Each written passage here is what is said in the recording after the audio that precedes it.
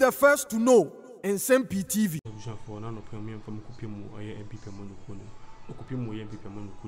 Dr. Lawrence Tetteh and say papa no or yin petiti or your my Ghana Mahanum say and just say papa no kasa man for witty pan no and Japan there to grant say which you say among your summer just say of course for your my Ghana man see sa opposition parties we NPP NDC sa party no ama just say nyoma bi of course for Ghana my Muhanum say and try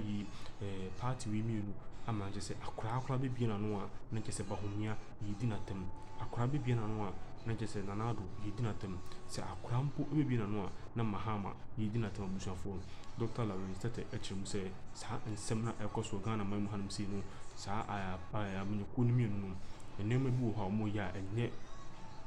je se sa enema na munyoku na eye no entwa yi a je se ama nkura ne mpanyifo nyina no obi na bebi na no a na edi atam nko na gise wo mudi na no na je Dr. Lawrence Tetteh ejem se mpanyifo hwe no mo fo mo nan ensi fo na de ekoso ye o man muhanum si no o mo hwe se wo ni mebi na gise wo anya ni yi a o mo hwe no mo nya ni NDC se elbo MPP chi na gise mpanyifo kwa no mo kan ensem anje ensem fata na nkura ewo man muhanum si na panin bebi na no odi na tam sa na nkura no esua na gise panyin bi tena so bobo homia chebe ko bahomia anya hwe na obonachi na enkura ha no omutie na obi isua obi su bi na no odi bahomia atamabusha for Dr. Lawrence Tetteh echem se yentwa yi se panyifo betena se na ombedi bahomia atam anasa na da ku for anasa impu mahamampu se panyin betena so bedi na tam nyina yentwa yi timpanyifo hwe no mumfo mu na ensifom muminte Dr. Lawrence Tetteh ensema odi tudwa eka Reverend Dr. Lawrence Tetteh na ye penipad master for what doing worldwide miracle outreach na what Nsem-Pii atudwa no chese edua no pa na se wia na se nyome na wutie TV kura na se bia wutie radio ya na abufu na esi na etan kura bo wan se bia host no nya bie bia line to mu pe me kasa free ha seni o sase ya no wodi atem o sase ya no wodi atem host fo no bi su di atem woni e ka ho so e di atem na o chese saa de no sabi obi a sabi na adwene wo fom ene ya na ofra kasa fidie so na sabi ote fidie so na odi atem trese ya mamere ne amane no enkyere saa kora na ne amanyosam ti MPP ni NDC sem ya na abese bibia ma chese ya mamere nyina akoda kora esua kasa na wodi atem panin so sori a na wodi atem panin kora ni tiri wo fu dwene pa na wodi atem doctor echere ya de se ha dwene hwe bibiye pa. Train a child the way of the Lord, and when they grow, they will not depart. We've inculcated a very bad attitude of late in Ghana, that young people don't respect adults. Unfortunately, the adults too don't seem to respect the young people. The politics we do in Ghana is an immature politics, where people think that insulting, the culture of insult, is what makes you a good politician. And I think we need to get that in, that politics is not war. Politics is not fighting. Politics is not undermining people's hard-won reputation. Politics is, you don't like this, I don't like this. We argue and disagree, but we should not forget the fact that we have only one Ghana. We must have a common agenda. What we don't have is a national agenda. And so I'm seeing a lot of young people speak. People who don't even know how to put on their pampers. And then we'll be insulting people who are, and I don't care whether you are NDC or MPP or CPP, adults and adults. It's foolishness, total foolish. Two mistakes that don't make correction. Truth is that I speak to NDC, I speak to NPP, I speak to the leadership, and I still relate to all of them. Speaking your mind doesn't mean insulting people. I don't see the wisdom insulting President John Dramani Mahama, President. I don't see the wisdom in insulting President Nana Addo Dankwa Akufo-Addo. I certainly don't see the wisdom in you insulting Vice President Mahama. You might not agree with them, but there's some attitude we have, and the attitude now is that we lose sight of the fact that whatever we do now is a seed. Where's our spirit? I will admonish strongly that yes, speak your mind, have your opinion, have your point, have positive criticism, but this culture of insult, I abhor. In fact, I condemn it in all senses. Abusayenko yanim anopa no nsiabrem kase na oguso a wo hwe Sompa TV so ne wo san etie bi e wo Sompa 98.9 eno e wo sunwane na afen so ahafone ne mpotam ho nyina omukura mu Sompa 98.9 eno achi sa wo kobono na po ye fam sen kransa tachima ne mpotam a wo mo so ekura mu e wo Sompa ne mpotam a omukura mu e wo Sompa 93 man na wadi atodwa ebra na opa enwoma bi a watwero ho entoma ya kyerese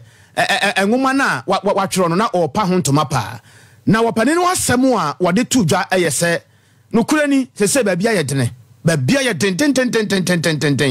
asem ti kura na da enwoma no so no se yabre o yabre na yabre no opani wono kwa ne san ye chama de ma kama group na wo kire se bra sese de babia o babia nye wo de tie kwa fa so kana asem. I'm a pensioner,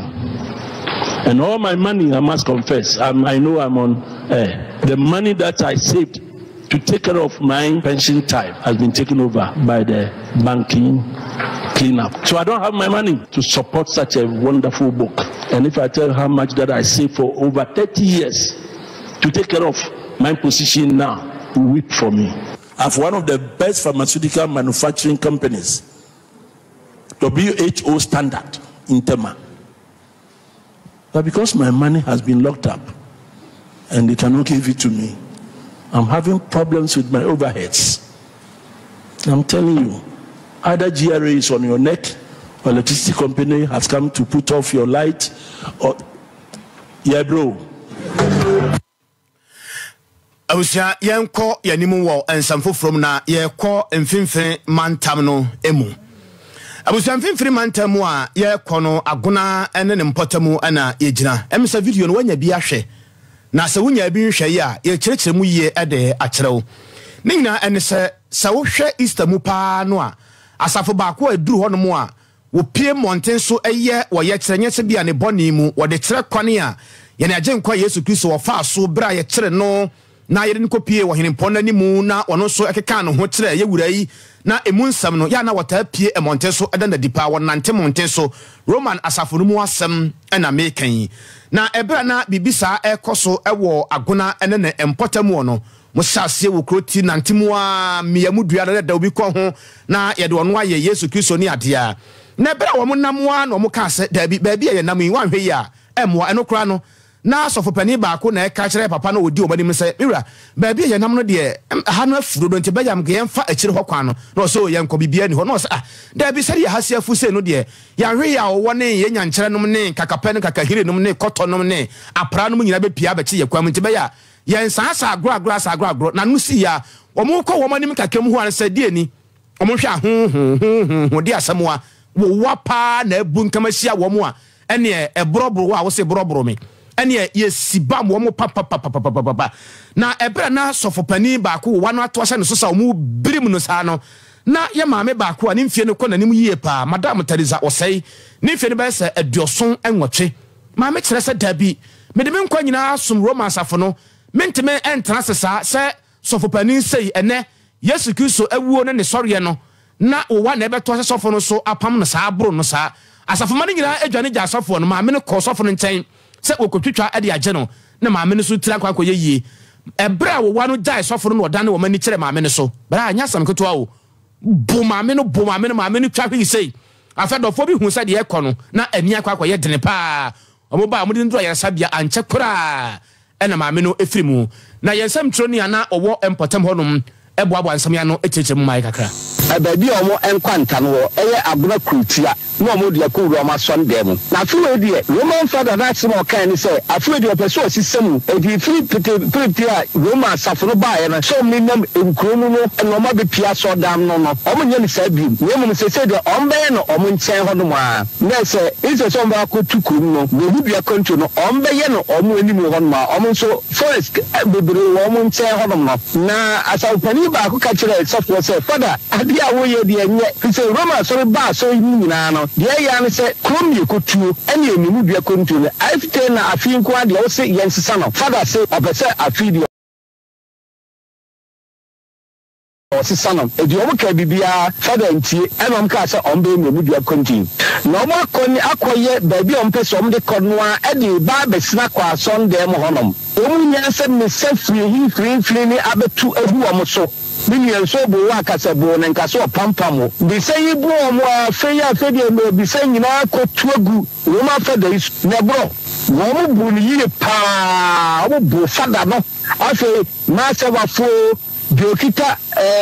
cross wo bia chinsam anti eye mamia ye fere maami Teresa osei dodo na bore mrane efere anti awonye mfie adioso woche ne ma eye maako elum we kunafo wasa ye kuani na ye kase Roma obiji Roma so etumu a na ye sa maami Roma safo no ehun sise ni titru fada no wo mu ye pa nti ebra ohun se emisen atiebu fada no so mo bu no manfo nyina adwane no ena maami penu onye mfie adioso woche ne de wose na o ma mesa na emro fada ebi obekọ akopata enu oyi o pa ne ntoma etze odi pam mua no efi fada na mua no se ne se won se obi am fada de ni so Nigeria de ebe wo ena mua ida omani etugu maami so ena bridi abrada wo mu bru ni ye pa nya asem kitwa egi brombro no ena fe de me se dabi so mo fo so nam de ko hospital to bi ko du hospital asama hospital ana na afi wo mu mani nsuo de mbe bia ne nko nti ade chinya na oto ara no o wonsie do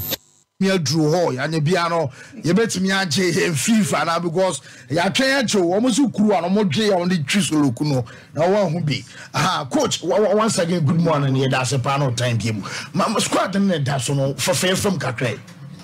Well, I think first of all medical da ashafo na team for asi and fancy we share blaster list na ye the core tournament na there one for now. Sana ebe kanonti.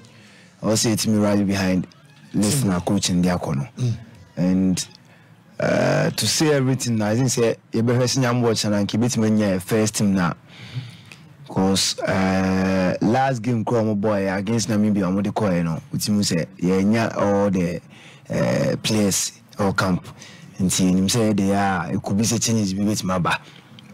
Now for now you be share materials na also say near how coach no be say and mean predicting man say be at least win or the babo na say but according to performance wise any